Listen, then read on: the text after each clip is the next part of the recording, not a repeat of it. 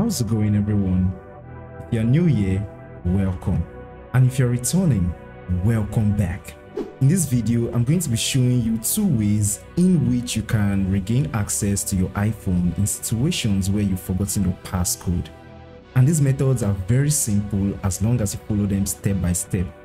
But before we get started, I want you to be aware of three vital information.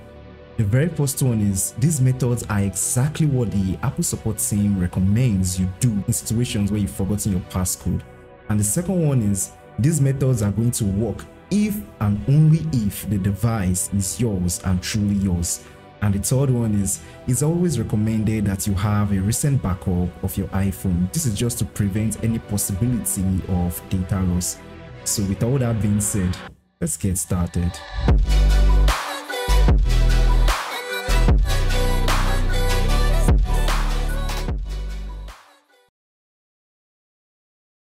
So we touched upon this method in our video on 10 iPhone tips and tricks that you never knew existed. But the important thing to note here is that this method will only work within 72 hours after you changed your passcode.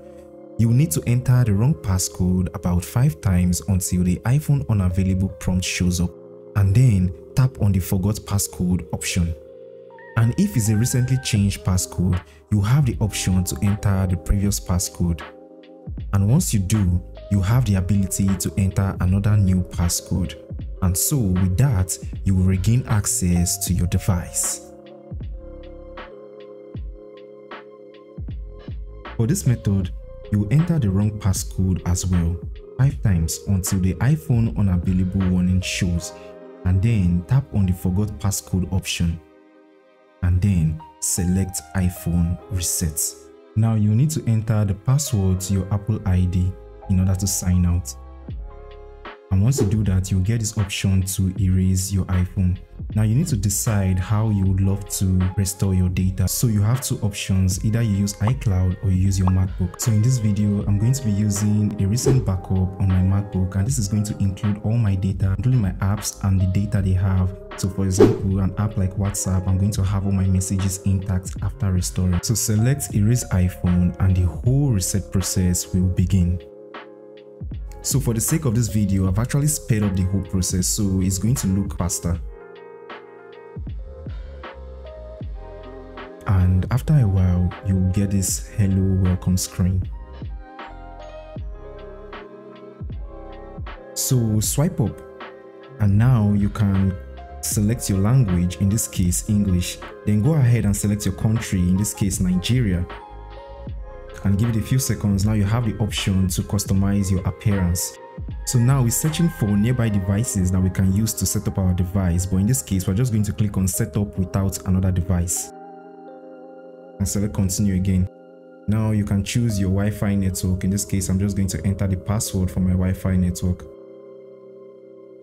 and then you give it a few seconds so that it can activate your iPhone.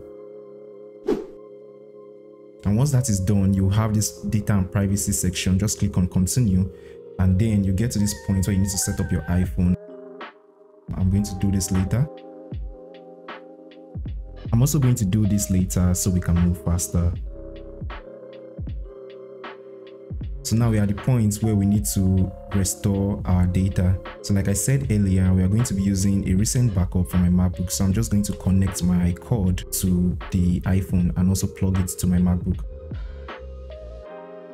Now you would have the option to select your backup.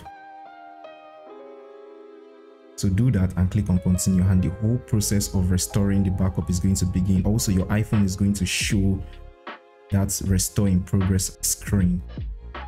This is actually going to be long. I'm just speeding up the whole process for the sake of this tutorial. And once everything is done, you're going to get this restore completed screen, and then you can click on continue.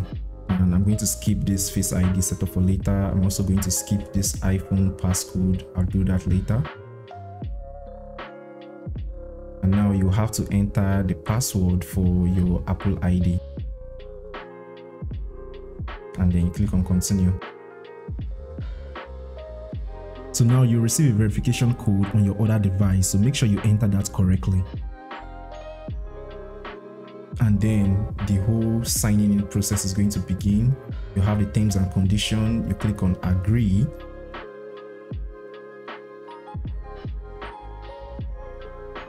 and then you proceed. And after that, I'm going to skip Siri as well. Click on set up for later. Now you get access back to your iPhone. So now, as you can see, all the apps will start downloading. The speed of this is going to depend on your Wi-Fi or network speed. So yeah, I'm just speeding up the whole process, and as you can see, all my apps are re-downloading and I have access back to everything I once had. And as you can see on my WhatsApp, I still have all the messages intact. After a few moments, I have my whole iPhone back with all my apps complete. Nothing is missing. Even in my Photos app, I can see all my data there, my pictures and my videos. And in my Notes app, the same. I can see all my notes. So I hope you learned something in this video. Don't forget to give it a thumbs up if you did, and I'll see you in the next. Peace.